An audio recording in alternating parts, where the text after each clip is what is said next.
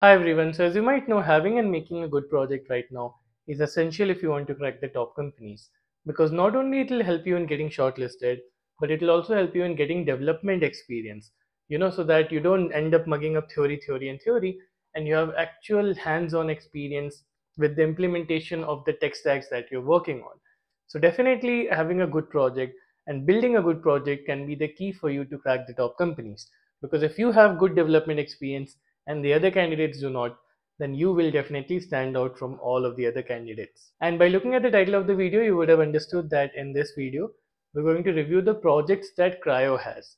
So previously I've made a couple of videos about Crio where I've reviewed their course. I've even showed you guys the platform, like how it looks inside out, what all features are there and everything in between. But I did not focus much on the projects that they have. And as you know, Crio is basically project-based platform. So it is project-based learning, or as they claim, learn by doing. That's what their motto is, right?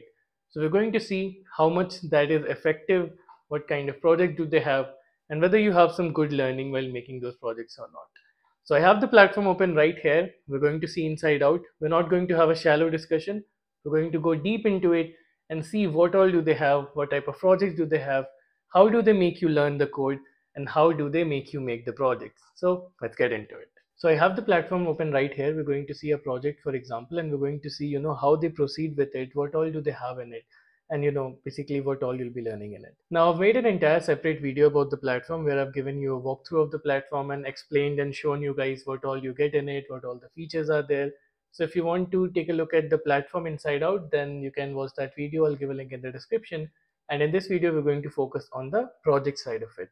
Okay, so this is one of the main projects that they have. This is basically QCard project in which you'll be making a e-commerce website. And in this, you'll be getting deep down, you'll be getting, your hands dirty with both the front end and the back end. So you'll be building it yourself. Now, there are two things. First thing, as we discussed in the previous video, is that you'll have learning classes, you'll have live classes where the instructors will be teaching you. Apart from that, you'll have a workspace. So the workspace will be online so that you can work online there. It will be like a dedicated space for you where you can build whatever you want, front and back end, APIs. You can do everything there online itself. So you have those things where you have live classes for your learning, you have doubt support, and then comes the project. So this is QCard, and it is divided into QCard backend and QCard frontend.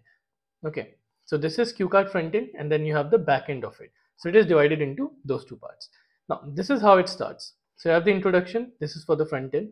Okay, and basically you have that you have to build and deploy an e-commerce platform. So it also shows you that the duration of this will be around 30 hours, and the focus of this will be React. So they are using React for this, as you can see. So what will you do? You'll be building a front end for a Flipkart like website, QCart basically. So you start off like this. The prerequisites are none because everything they'll be teaching you, you don't need to do, you don't need to know anything from before. They'll be teaching you everything that is inside it.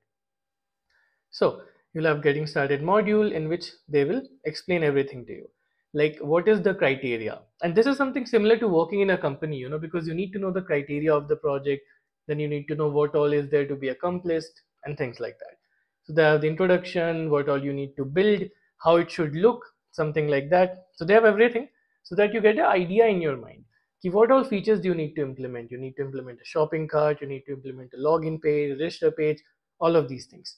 So it's a background, and in which they also like help you go through the flow, code flow, working of it pretty much.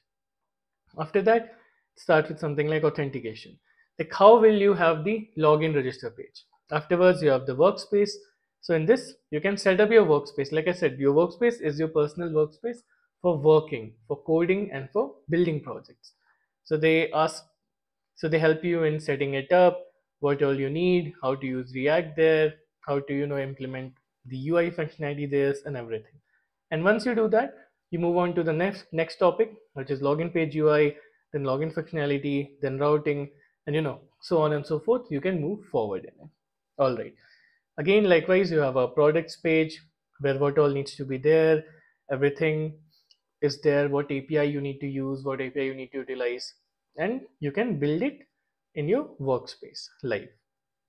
So this is how it is. So one thing that is really good is that the requirements are very clear. a big problem that majority of people face while making projects by themselves is that they don't know what they want to implement. The requirement is not clear. But here they have the requirement and expectation set. So you know already how it should look like and what all you need to achieve. Okay. Again, then you have a checkout page, deployment, everything will be there. Okay.